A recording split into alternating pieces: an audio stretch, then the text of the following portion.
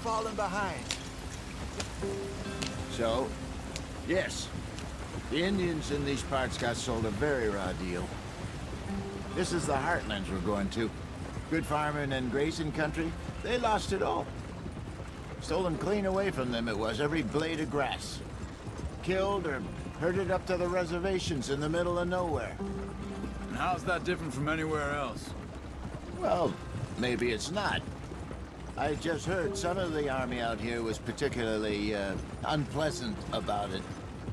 Unpleasant? How do you rob and kill people pleasantly? We don't, in spite of Dutch's talk. I fear I was perhaps trying to simplify something more complicated for the benefit of our block-headed driver here. Hey, don't blame it on me. Never forget, this here's a con man, Charles, born and bred. Just 'cause it sounds fancy don't mean he knows a damn thing about what he's talking about. Yeah.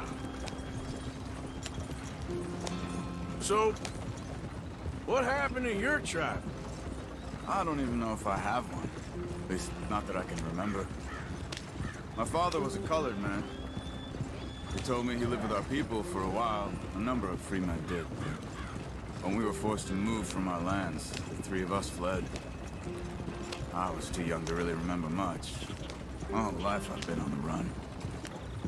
A couple years later, some soldiers captured my mother. Took her somewhere. We never saw her again. We drifted around.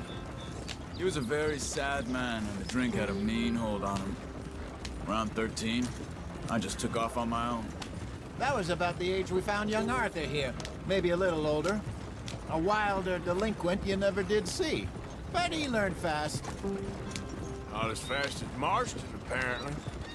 Wait, I don't understand. What's the problem between you two? Arthur? It's a long story. We still heading the right way? That depends. Are we still heading west in search of fortune and repose in virgin forests as we planned? No. Are we heading in the correct direction on our desperate escape from the law eastwards down the mountains? Yes, I believe so. You know this area? A little. I've been through a couple of times. There's a livestock town not too far from here called Valentine. Cowboys, outlaws, working girls, our kind of place. Driscoll's? Probably them too. Pinkertons? Let's hope not. And this place we're going. Wait, what's it called again? Horseshoe Overlook. It's a good place to lie low? It'll do for now. And how low do you think Dutch is really going to lie? It's just, you know, maybe it's me who's changed, not him, but we kept telling him that ferry job didn't feel right. You and me had a real lead in Blackwater that could have worked out. Maybe. It just isn't like Dutch to lose his head like that. Things go wrong sometimes. People die. It's the way it is.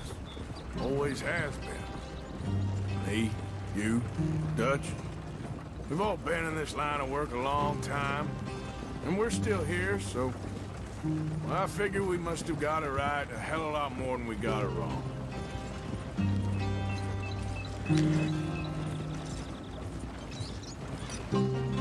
What are you working on there, anyway? Just some yarrow and ginseng. Good for the health. Better than that stuff you buy in the store. Yeah, you can have all this. I'm at the point where I can do it with my eyes closed. Oh, okay. Thank you.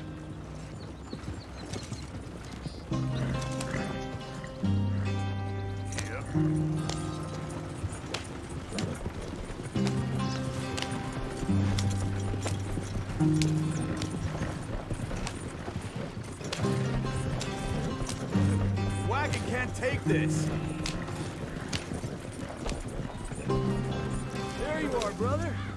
Head in there. You follow the track for a bit. Thanks. Hey, slow up. I'll jump on.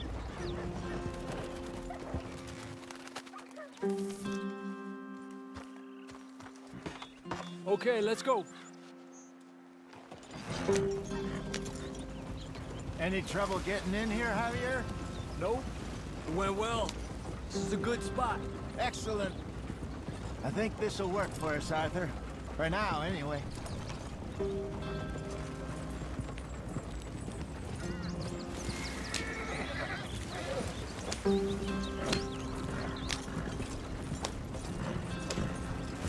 Here we are, gentlemen. Home sweet home. You weren't wrong, Hosea. This place is perfect. I hope so. Gentlemen, we have survived. For now. Now, it is time to prosper. Arthur and I were about to prosper in Blackwater. We were onto something big. Then Micah got you all excited about that ferry, and here we are. We have all made mistakes over the years, Hosea. Every last one of us. But I kept us together. Kept us alive. Kept the nooses off our neck. I guess I'm just worried. I ain't got that long, Dutch. I want folks safe before I go. Me too. And now we are stuck, east of the Grizzlies and out of money, and a long way from a dream of virgin land in the west. I know, my brother, but we are safe. We make a bit of money here, then we move again, head out around them, be west of Uncle Sam, in a few months, buy some land. I hope so. Would you just look around you?